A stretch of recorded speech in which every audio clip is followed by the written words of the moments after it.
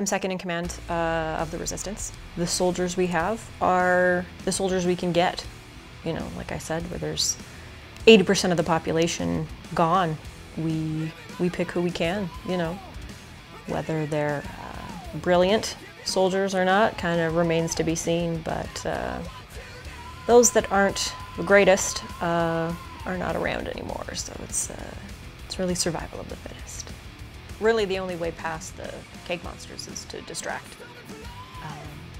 We originally would send out sacrificial teams to run, distract, while we would deke around and grab supplies. Obviously that takes a heavy toll on your numbers. We found later that we could just take a boombox with some batteries, play some sweet tunes, push the old boombox, distract, and we could run away. Eventually,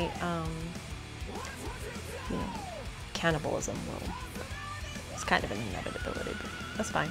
You know, this is the world we live in. Just live, love, laugh.